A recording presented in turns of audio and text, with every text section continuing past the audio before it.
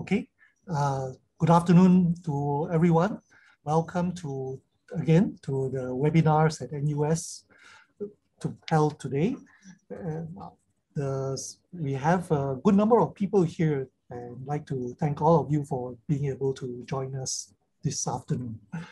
So my name is Tong Yen Wah. I'm from the Department of Chemical and Biomolecular Engineering at NUS, and also in the NUS Environment Research Institute that is organizing this webinar. I'd like to thank the speaker for today, Dr. Zhiyi and Dr. Cadiam Babu, for being able to give the talk. Before we invite them to give the presentation this afternoon, if we will like to ask you to put in your questions or comments if you do have any before or after the end of the presentation into the Q&A box. So please do type in your questions there. And if you do see something, question that others have asked, you can upvote it and we will ask the questions to both Dr. Yao and Dr. Babu. All right. So without further ado, let me introduce Dr. Yao and Dr. Babu. They are the co-founders of the company Carbon for Better Environment, CBE. And Dr. Yao have been working in this area, did his PhD under Professor Wang Chiwa at NUS. And after that, he worked with Professor Wang for the past few years. So he's still with us and we're happy to have him. And also has Dr. Babu. Dr. Babu joined NUS and worked with Prof. Wang also. All right. I won't take up too much time. So let us welcome Dr. Yao and Dr. Babu to give the presentation for this afternoon. Please. Thank you, Prof.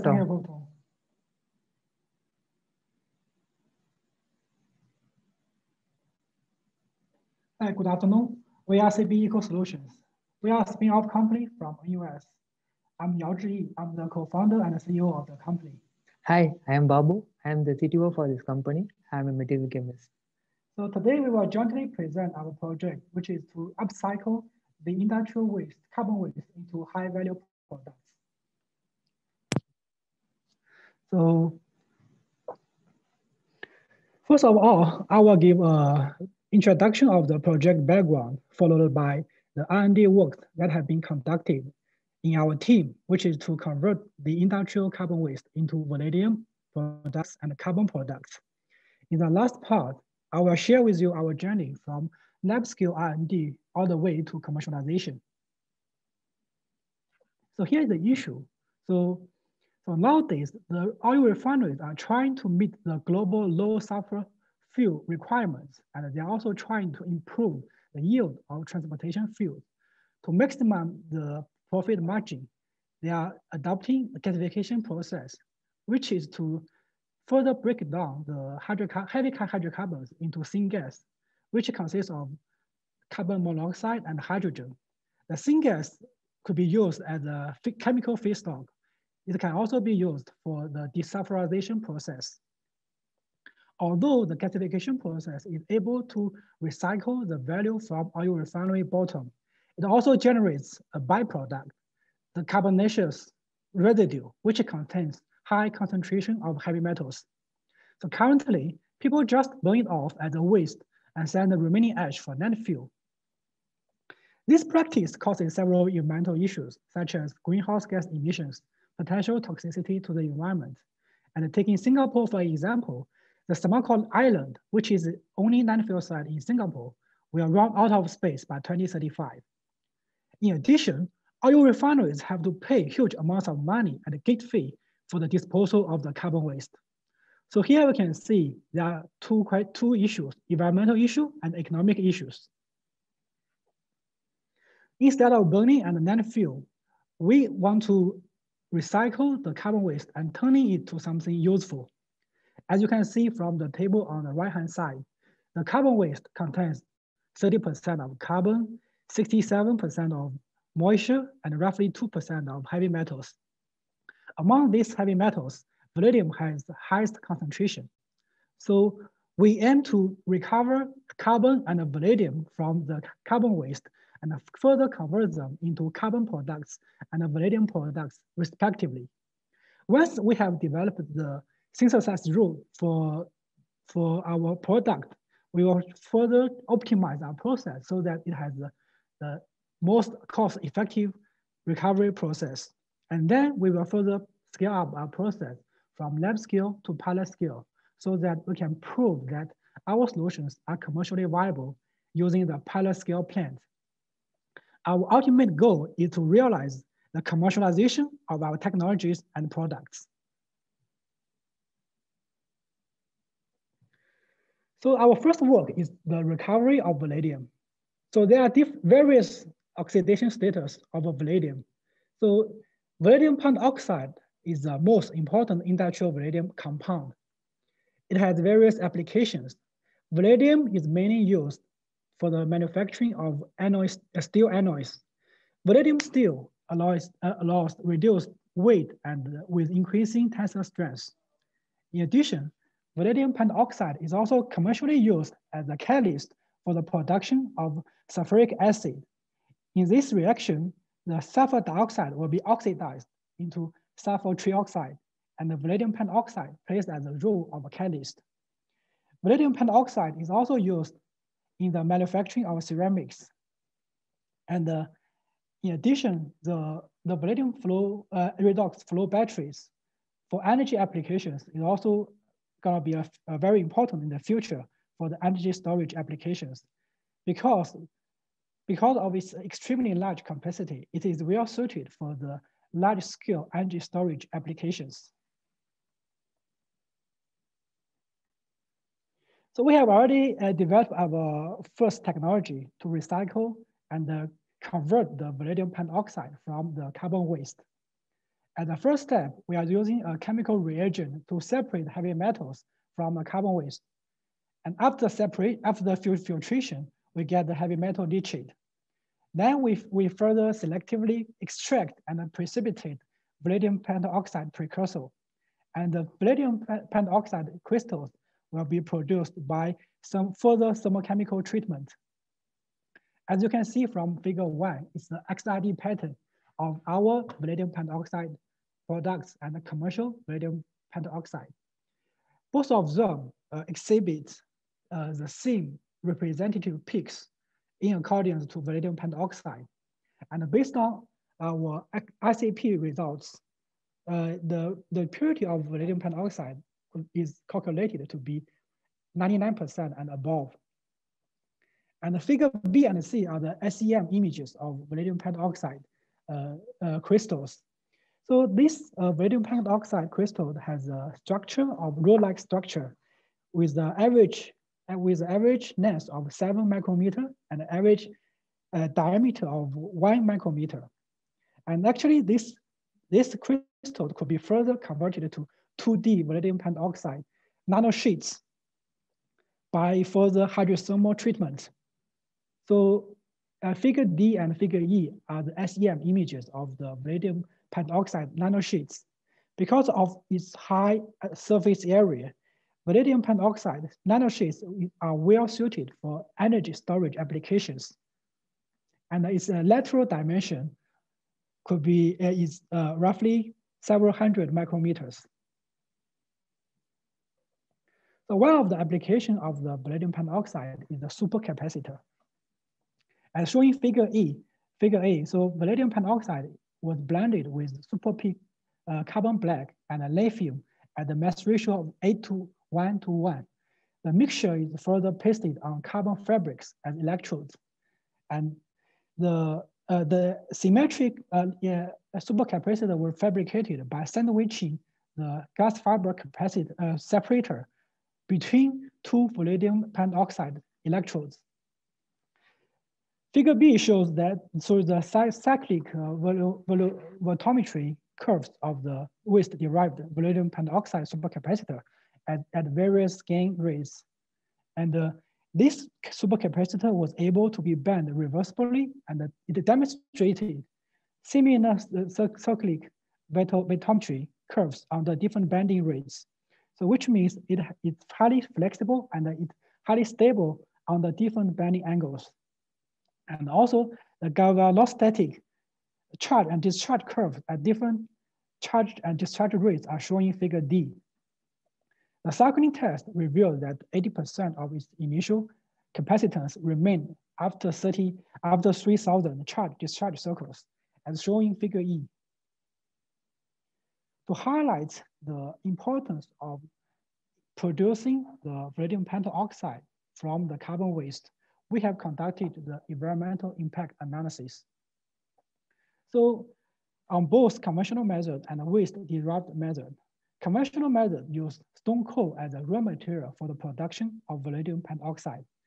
Due to the lack of the data in the literature, this study only covers the synthesis process from the raw material all the way to vanadium pentoxide crystals.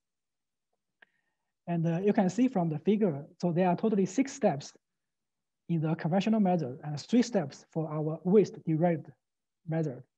And also the system boundaries are also shown in these figures. So here's the results of the environmental impact analysis. Here we have analyzed 3 endpoint damage categories: damage to human health, damage to ecosystem, and damage to resource availability. The results of environmental impact analysis on both conventional method and waste-derived method shows that the number of steps and the overall environmental impact of waste-derived method are significantly lower than the ones with conventional method. And in detail, the waste-derived method can achieve up to 61% savings on human health and ecosystem diversity, and 39% savings on resource availability. Now I will hand over the microphone to Dr. Babu to introduce the recovery of carbon from the carbon waste.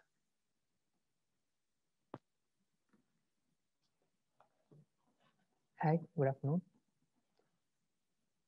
And my friend already said there are 2 materials we are recovering from the carbon waste. One is vanadium, the another one is carbon material. In this carbon waste, they contain the carbon is full of nanoparticles. The nanoparticles on the surface is very less, it's less than 300 meters per gram only. What is this carbon waste already? It's a gasification product. This carbon contains full of heavy metals, 1% of heavy metals in the oxide form. And it is very difficult to remove the oxide because oxide is highly stable. So we need very harsh treatment to remove the heavy metals. So currently they are using some acids, strong acid, sulfuric acid in high concentration to remove these heavy metals because the cost is very high and the environmental concern is also very because of the hazardous nature of the acid. So they are sending this carbon waste to incineration plant. What we do is we use some leaching agent which is non-hazardous and it will remove the heavy metals fully and make the carbon to 99% pure. Once the carbon is 99% pure and it contains pure of carbon without very few 0.01% of heavy metals, that heavy metals is not a problem and we can dispose into the landfill is not a problem. So after this removing the heavy metal, the carbon, we can say it as carbon X, it's a leached carbon. But this carbon has no porosity and the surface area is very less.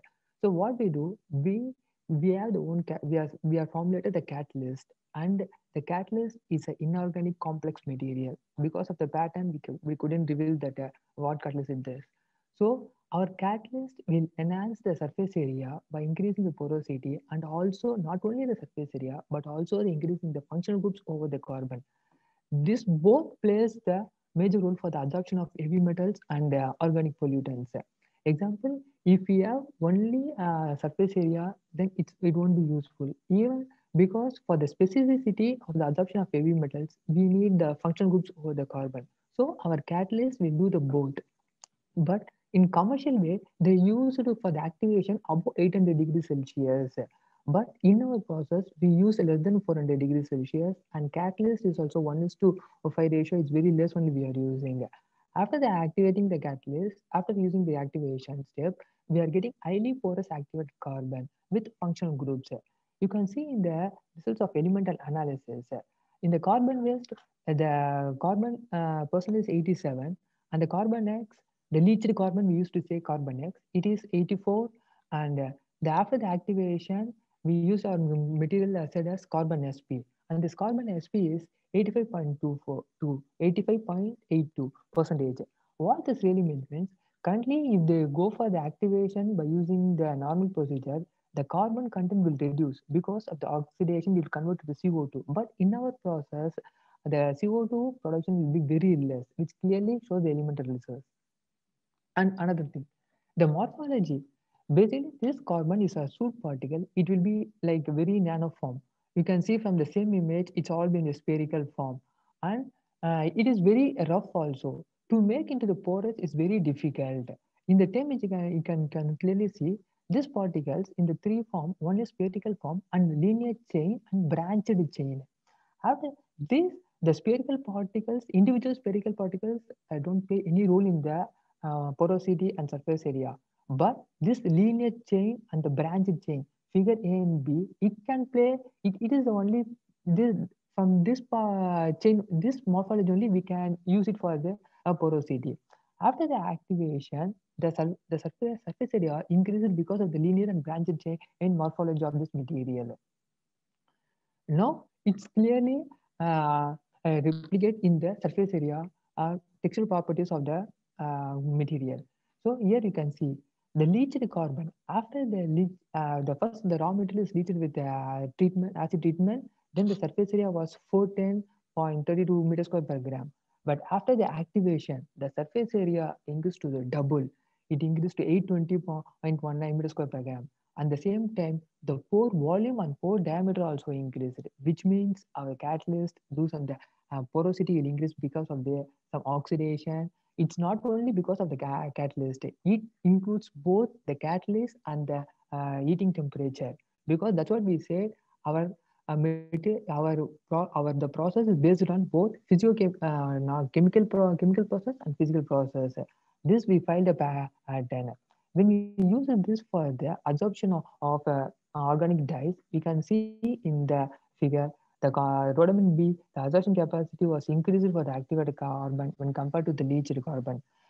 Because now we can use the organic molecules as the model pollutant for the absorption studies. Currently, they are using for methylene blue and rhodomin B and iodine test for my micropores. So now we can see in the methylene blue absorption capacity was it's double when compared to the carbon waste. The carbon waste is 60.45, but after the leached carbon is 89. Once with the activation, it's increased to 120.07. I think this is the most sufficient and material. We can sell this carbon and to the market. That's why we came to both. After this, rhodomin also, rhodomin B absorption also increased. And one more thing, the number of recycles, regeneration efficiency we was calculated, we was studied was we did, and the regeneration efficiency after the 6 cycles it was very less. By using we can use any dilute solution of hydrochloric acid, sodium hydroxide, ammonium chloride. The ammonium chloride shows the most regeneration efficiency greater than 85%. And then we tested it for industrial wastewater effluent, and you can see the colors. The first one, there is no carbon. The second one is we use the leached carbon, and the third one is used the carbon SP, our product, and we use the fourth one is a commercial activated carbon. You can see that after some time the color changes to very light because of the absorption of the organic moieties present in the control. So then it clearly shows in aerobic process, the absorption capacity for the chemical oxidation demand and total organic carbon of leached carbon has been increased to 62% and 23% after the using our activated carbon SP. Since we can, and one more thing, we can nearly compete with the commercially activated carbon. PSC, you can see 0.157 milligram per ml per gram per mg. So with both our the orange color shows our carbon SP and the commercial one is in the gray color. We all almost compete with the commercial one. So this makes a more advantage for us to enter into the market with our carbon SP. And now the another material. Not already we said we extract the carbon from the waste and we want to try this carbon for various application because we are already a startup company. We need more materials to enter into the various field. So So another one is these carbon nanoparticles, they can use it in the electrode for the supercapacitors because already graphite, so many things are there. But we have the we have this carbon nanoparticles. It contains some of sp2 carbon and sp3 carbon. Once if we go for the more strong oxidation treatment, the sp2 carbon will go become sp3. Then the conductivity will be reduced. But that's why before the oxidation, we want to maintain more of sp2 because it contains a lot of electrons. The flow of electrons induce the electrode capacity is very good. So that's why we structured a crumpled structure with a polymer. So this acts as a core electrode, and after that we can coat it with the gold, and we can go for the supercapacitor test. I can tell how we did. We used the polyvinyl alcohol and mix it with our carbon black into that, and we formed a planar nano coating material. Then this ink, the ink is coated over the substrate. It's a thermally sensitive substrate. It's a polymer one. Once we coated onto the thermally active polymer substrate, after that we go for annealing at the temperature around 100 to 140. After the annealing, we get this crumpled structure. This crumpled structure, after the crumpled structure, we inject the elastomer into the top layer where the carbon black and the PV is present. After the elastomer infiltration, we remove the substrate, a thermally conductive substrate, and we formed a conductive bilayer film we will form. This can be used for the electrode application. And what about this film? The resistivity decreases for this film, and the sinking, because of the sinking capacity, the electron flow of electron will be increased, and the current density increases 3 times when compared to the planar or structure. We just compared with the planar structure and the crumpled structure. And the planar structure has 3 amps per meter square, but on the crumpled structure it has 12 amps per meter square. So you can be using it for we are trying to make it as a commercial one, but because of the cost, we are trying to reduce the cost to make it more viable for the market. And the same thing, this crumpled structure can be act as a fire protection also. Because of this crumpled structure, the oxygen permeability into, because during the fire, the flammable flame, the oxygen is a major role, plays a major role. Because of this crumpled structure, the oxygen cannot enter into the easily, and the fire won't be catch that much easily. It can withstand for more than 90 seconds. We tried with a model studies, and it was very strong when compared to the planar or and the bare polymer. And further, one more application, we used some fluorosilane to coat over the material and make it as a water repellent nano coating. And these are the multifunction carbon nanoparticles we are developed by using this carbon based. All this material, the major thing is the porosity plays a major role.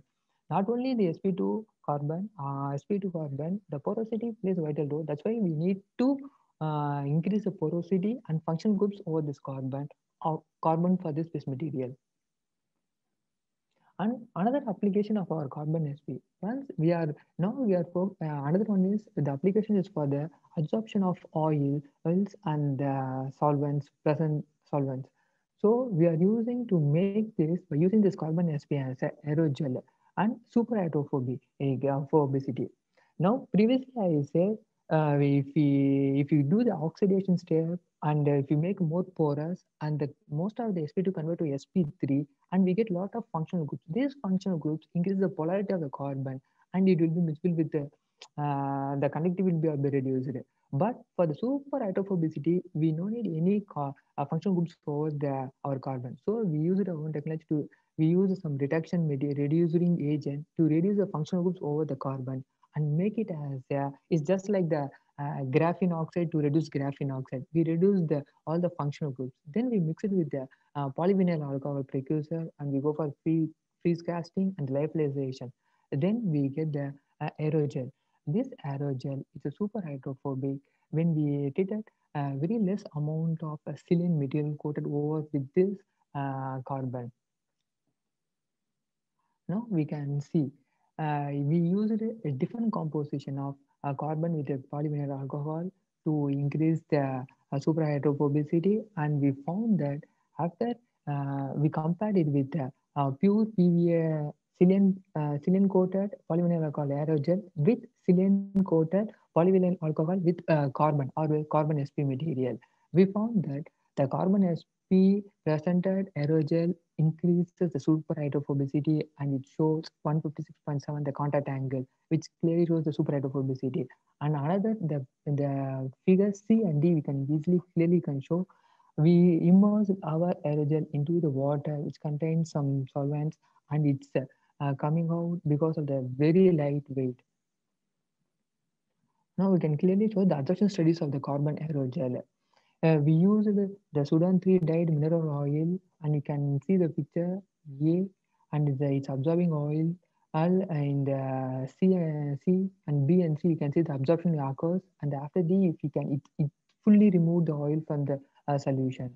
And in the other figure, you can see comparing the absorption studies with the polyvinyl alcohol and with polyvinyl alcohol with carbon. You can see the absorption capacity for the polyvinyl alcohol with carbon increased when compared to the polyvinyl alcohol for the almost for all the materials: mineral oil, soybean oil, vegetable oil, silicone oil, hexane, DMF, and ethanol. The ethanol shows very little bit because ethanol it will be miscible with more polar and non-polar solvents. That's why it shows very less.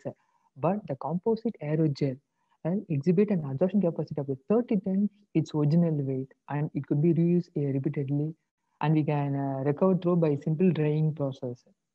This one another application of our carbon material. The next one, already as he said, in the vanadium flow battery, we record vanadium and used as an electrolyte for the vanadium flow batteries. Now, the another, of course, redox flow battery is the Persian blue used as an electrolyte. It's just like that the same thing where it in a vanadium it is 5 plus 2 4 plus and 3 plus 2 plus. The same thing here the ferro and ferri will play the electrolyte. Here the Persian blue will act as the Fe3 in the cathode cell. The oxidation will take place. Fe2 plus to become Fe3 plus, and then the reduction during the discharge, the Fe2 plus leaves the one electron and becomes Fe3 plus. That's a simple thing. Here, what our carbon we are mixing because in the vanadium flow battery, the vanadium is a heavy metal and it's a make a problem, and the cost wise is very difficult. And in the vanadium flow battery, we need some pH because under highly acidic pH only it will enter. But this Persian blue they can use in the normal pH also, and it's not that much costly also, and it's environmentally it's also safe and compared to the vanadium. So we are trying to approach in this vanadium flow in this redox flow battery also. Our carbon product we are using as an additive to mix with this Persian blue because of the porosity and the electron conductivity. Here, the electron can carry over to the carbon, and the storage capacity increases. You can see in the image in the figure. After the black dot indicating the charging capacity and the red dot indicating the discharge capacity. In the fifth cycle, if we add our carbon, the utilization rate will be increased to 8.7%. The Persian blue, the rate of the active materials, our carbon acts as a support, and the electrons can flow into the support, and it will increase the charge capacity. But the same thing we added in the next figure, our carbon black, it's a commercially black we added, and the carbon it's improved only by 8%. Even in the compared to the market available carbon black, ours increased to 8.7%. We feel it's purely based on the porosity and the functional group. Even if we can modify the porosity, because the porosity, microporosity and mesoporosity plays a role. If we can even more to modify the mesoporosity, microporosity and the functional groups, we can increase the charge capacity we are thinking. That's another application. Then basically always the carbon waste getting from the refineries, the main problem is the toxicity because they'll tell because it has a lot of heavy metals, mostly transition heavy metals is present in that one. So we need to give our customers we tell our material is very safe. So for that we studied two cell line, G2 cell line and MRC5 cell line. We can see that in the figure the viability of MRC5 and Fg2 cells were affected by the carbon black waste. It's a pure carbon black, which contains heavy metals, and it shows the cell viability decreases very fast by various concentration. When we tested with our carbon sp, the cell viability is not decreased that much. Yeah, all this almost 80%, above 80% is the cellular availability is present. Even that maybe the 10-15% is due to the minute percent of heavy metals present in the carbon SB. So we can say our carbon SB is more safe. I think we can use it for the commercial one. Uh, then another, so that's so far I tell the carbon is derived from the petroleum waste. Now recently, the carbon waste produced from the the biochar produced from chicken manure, it's increasing lot of opportunities. In Singapore, we have the collaboration with one of the companies. They are producing 5 tons per day. What they do is they're using the animal manure and they do for the gasification. In the gasification, they get the biochar and the syngas. The syngas they use it for electricity and chemical fuels. This biochar they are simply the dumping and they are going for incineration plant because this biochar containing lot of metals. Here, how the metals are coming means because during the feeding they are using some medicine, the feedstock. Because of feedstock, they are getting the heavy metal contents. Once if we go for the biochar, the metal, all the metals, they convert into metal oxide. Again, it will make a problem to remove that metals from this biochar. Now we can see the composition. In this composition, almost the calcium, aluminum, iron, potassium, and the magnesium. So many metals are in. Even when compared to the petroleum waste, the metal contents are very high. So we we came with the process flow chart. This is a simple structure because we are not going to this time we are not going to remove the metals after the gasification. We are going to remove the metals before the gasification. So in the chicken manure, in the dry chicken, wet chicken manure, in the chicken manure, the metals are all in the soluble form. I think by changing the pH parameter and the condition, we can remove the most of the highly toxic heavy metals. After if we remove the highly toxic heavy metals, it will contain calcium, aluminum, iron, silicon only. I think it's not a big problem for the environment. So we can then if we can go for the gasification, we can get the biochar. It contains calcium, iron, and silica. So it then we can go for activation pattern process. We can get the porous carbon which present calcium oxide, iron oxide, and aluminum oxide with a major content. So this can be used for different applications. One, we can go for the adsorbent for the heavy metals, for the specific heavy metals. And because of the calcium oxide with the carbon, porous carbon, we can use it for the CO2 capture. And another one, this calcium, iron, and aluminum, both all the three elements are in construction application. So we can directly give our material for the construction application. Now we got some good results, and we are going to speak with our customers. These are the potential application for this material. Low end and high volume application for this chicken manure. One can be construction, and another can be for activated carbon in wastewater treatment, another by producing syngas. Another one is high end and low volume application. Is hydrogen production, CO2 capture, and adsorbent for specific compounds, metals like arsenic, selenium, chromium, and organic moieties. Now, thank you. I give my Now my friend will continue and he'll tell about the commercial journey of our process. So yeah, let me share with you our journey from lab scale R&D to all the way to commercialization. In year 2017, I joined Semakau NUS corporate lab. This is a This is a 5-year research program jointly invested by National Research Foundation, Semakau, and NUS. And in this program, I and my colleague Babu had developed the first technology, which is to recover carbon from the carbon waste. And we were trying to explore applications of the purified carbon. So in year 2018, we joined Lean Launchpad Singapore program. So in the program, we have further gained valuable business acumen, but we are still struggling to come up with a sustainable business plan for our technology. So in year 2019, we joined NUS GRIP. NUS GRIP has provided us a strong support in terms of business mentorship, R&D collaboration, industrial network, and the funding support. And also during this time, we have further developed our technology. We have further improved the porosity of the carbon, make it more porous so that it could be used as a activated carbon In parallel, we also developed our technology to recover the vanadium from the carbon waste and further convert it into vanadium pentoxide. So in year 2020, we incorporate our own spin-off company called CBE Eco Solutions. So this is our founding team. Our team has more than 20 years of research and business experience with a strong market network in China, India, and Indonesia.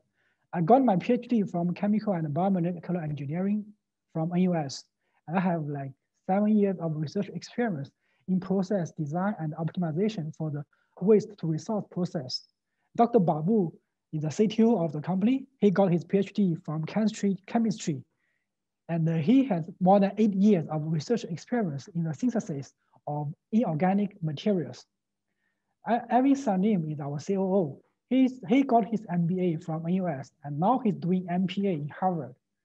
Our scientific advisor is Professor Wang Qihua. He is a full professor in chemical and biomolecular engineering department in NUS. He has more than 10 years of research experience in the field of energy and the environment, and he has more than 260 journal publications. So, as we mentioned before, so our company specialized in converting oil refinery carbon waste to value-added products. We have 2 products, activated carbon and vanadium pentoxide. So based on the historical data, the oil refinery industry is still expanding at 6%, which means in the future, we can foresee there will be more and more carbon waste being produced. In addition, the market demand for activated carbon and vanadium pentoxide are both increasing at the compound annual growth rate of 17% and 16% respectively. So the market drivers for activated carbon include stringent environmental regulations, widespread adoption in wastewater treatment plant, and the increase in the industrial manufacturing. For the vanadium pentoxide, the growing demand for steel products, for vanadium flow batteries, and as well as the improved manufacturing of important chemicals are the main market drivers for the vanadium pentoxide market. As we mentioned, we have our technology consists of 2 parts. In the first part, we separate the heavy metal from the carbon waste, and we further selectively convert the vanadium into vanadium pentoxide with a purity of 99% and above. So in another part, for the purified carbon, we are using our own proprietary catalyst together with optimized heating program to make it more porous and also to surface functionalize it so that it has a strong absorption capacity towards both organic and inorganic pollutants. So we have filed 1 PCT applications with NUS and 1 invention disclosure with NUS. So we have already set up a 10 kg per batch small scale system in June Island. So our technology readiness level is 7. So we are using this small scale system for process optimization, and we are also using this system to produce enough samples for our customer to test. This is our launch product, Carbon SP. All the product specifications were tested based on ASTM standard. And it has 3 applications: wastewater treatment, air purification, and it can also be used as a battery electrode for energy storage systems. Because the mass ratio of the vanadium in the carbon waste is less than 1%, so currently we just focus on the commercialization of our carbon product at the initial stage of our business development. The sales of vanadium products could be another revenue stream at the later stage when we reach to full-scale production. So this is our competitive advantages. As compared with the commercial activated carbon, we have the similar Elding number and a standard methylene blue adsorption capacity. These 2 factors are commonly used to classify the quality of activated carbon. On top of that, we have doubled the adsorption capacity toward heavy metal pollutants such as arsenic and selenium, which means if you use our carbon for the adsorption of heavy metal pollutants, we have a lot higher adsorption efficiency and with longer product life. Another advantage is that The conventional methods use coal and biomass as a raw material for the production of activated carbon. They use high processing temperature, which is higher than 800 degrees C for the activation of the carbon. So because we are using our own catalyst together with optimized heating program, we are able to lower down the processing temperature to less than 400 degrees C. Because the solid carbon could be converted to gaseous species at high temperature environments. Low processing temperature leads to high yield. That's why the yield of our process could reach higher than 85%. We believe that the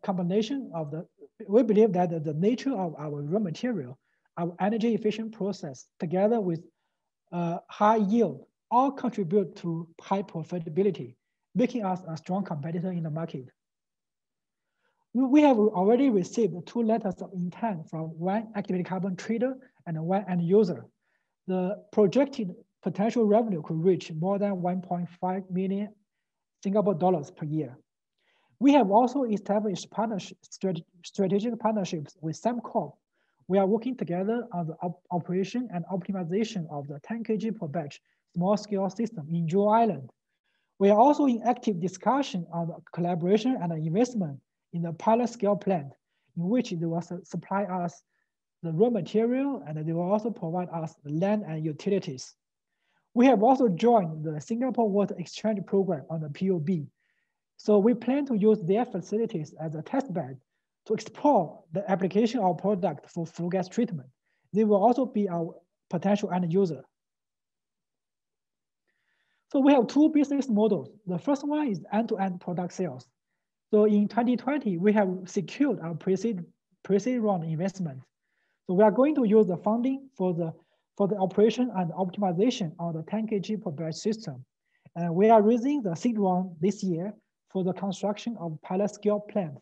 So we collect the raw material and then we convert this raw material into carbon products and vanadium products, and we sell them into our end users. This is the first business model. So once we have proven that our solutions are commercially viable using the pilot scale plant, then we will license our technology to oil refineries or carbon waste producers or waste management companies, so that we can avoid the heavy capex production by licensing our technology. So we have been selected as one of the top 100 startups by Slingshot 2020, organized by Enterprise Singapore last year. And we have also been featured by Channel News Asia in the series themed Young Change Makers in its non-running program on the Red Dot. So we acknowledge the patented technology was developed by Semakau US Corporate Laboratory.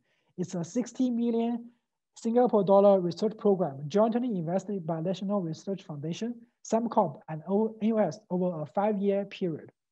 And AUS Group has provided us a strong support in terms of business mentorship, industrial network, R&D collaboration, as well as funding support. We really appreciate it. And we also appreciate the continuous support from our strategic partner, Semakau.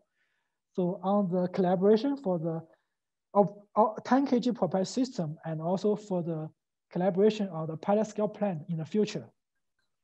We thank Li He, Dr. Arun, and Dr. Tai Minhao in Proof Wang Qihua's group for their contribution on the collaborative R&D works. So we are CB Eco Solutions. Join us and use carbon for a better environment. Thank you. Great, thank you very much, Dr. Yao and Dr. Babu. I'd like to invite all of the attendees to ask questions. If you do have any, please do use the Q&A box for your questions, and we will convey it to Dr. Yao and Dr. Babu.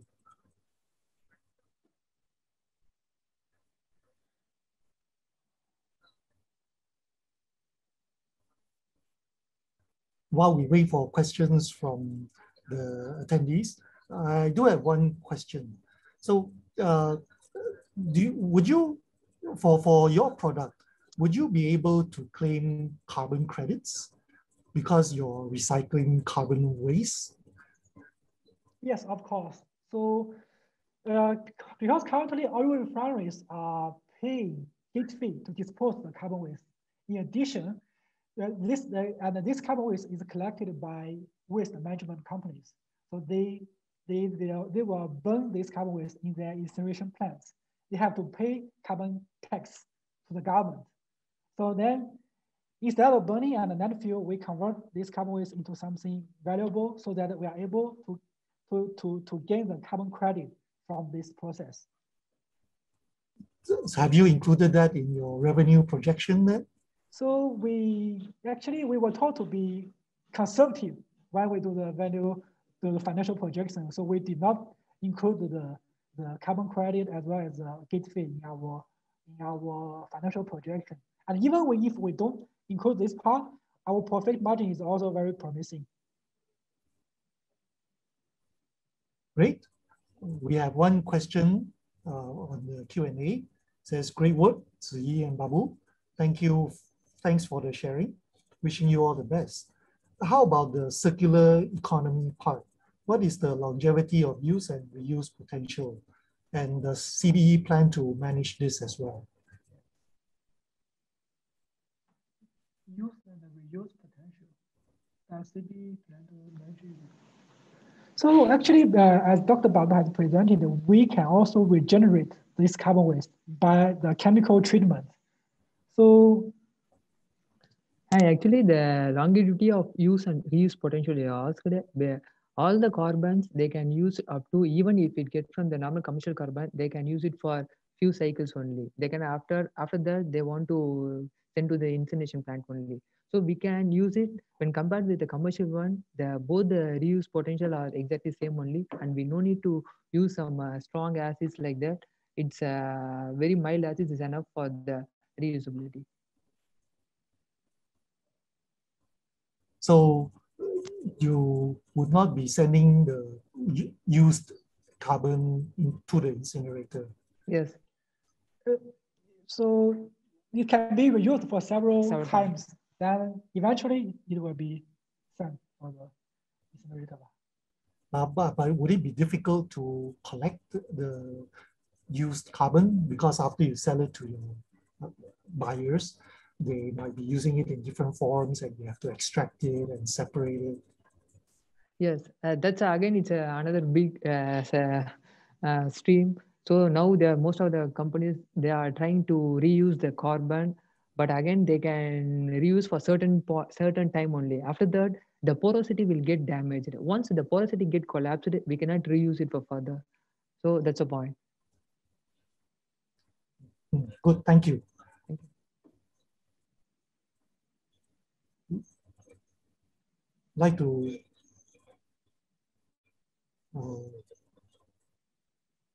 invite all the attendees. If you do have any questions, please feel free to ask.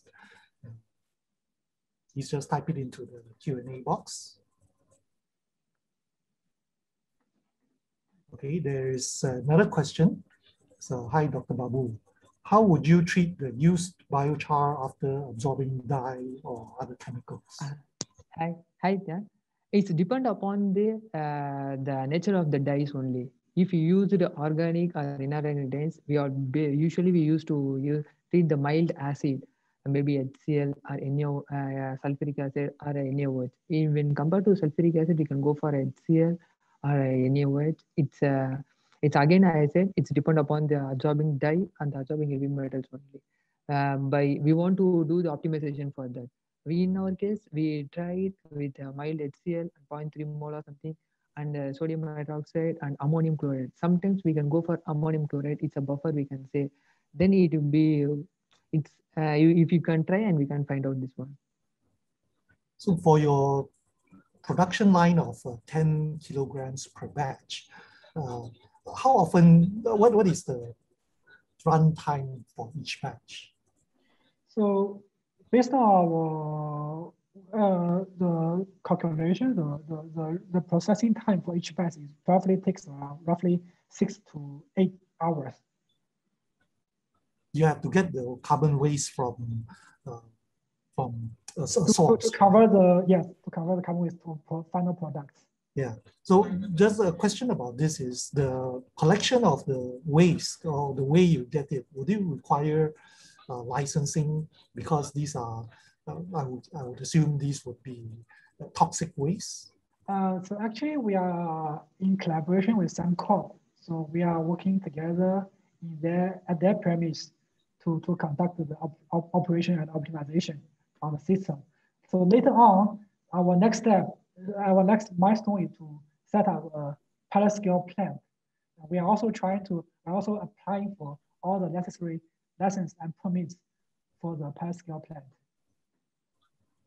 Did you encounter any challenges or regulatory hurdles in setting up? We have just initiated the discussion with NEA. Yeah, so I think, yeah, maybe in the future we will have the issue.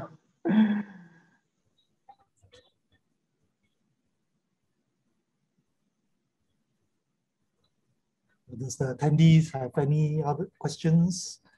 Again, please feel free to type it into the Q&A box. For your company, Zhiyi and Babu, is it still under GRIP or have you graduated from GRIP? We have already graduated from GRIP. Yeah.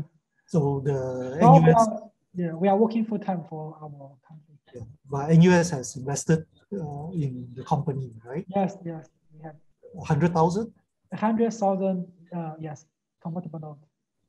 That's good, great, congratulations. Thank you. Hopefully you'll be able to get the bigger seed funding for this. Yes. You talk with Enterprise Singapore? Yes, we are applying for the grant through some government agencies. And we have also, actually, apart from GRIP, we also secured our pre-seed round from another external investor. There is a challenge to raise funding. Yes. That is a part of the entrepreneurial journey. Yes. Hope to be able to be successful. It looks like there are no questions from the attendees. This maybe is oh, okay, there's one popped up. So the question is, if we use mild hydrochloric acid to regenerate the biochar and the pollutants will go to the hydrochloric acid solution, how will you deal with this solution since the pollutants only move from one source to another? Actually, initially if you are taking 1 liter solution with the contaminated, after using the HCl solution, the quantity will be very less. That's the point. We can concentrate the solution. If we can reduce from 1 liter to maybe 50 ml like that, once if you use the HCl, the quantity of the treated one will be very less. That's the point. We cannot 100%. We cannot. It's not 1:1. It's 1:10 like that. We can reduce the quantity of the base pollutant solution. That will be very useful. So you still have to dispose of the pollutants. Yes, that's 100%. We want to do like that. At the end, we want to filter, dried it, and then again we'll get the like ash, like something we'll get at last. But we no need to waste a lot of water. That's a major advantage we get it from this. Great, thank you. Thank you.